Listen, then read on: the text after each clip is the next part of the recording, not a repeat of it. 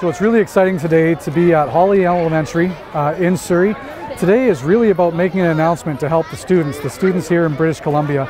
School districts around the province have done an amazing job this year, around $25 million worth of administrative savings. We work very effectively and efficiently, and we are already low in our administrative level. So to be able to have those dollars back to us be able to address the learning needs of our students is very important for us.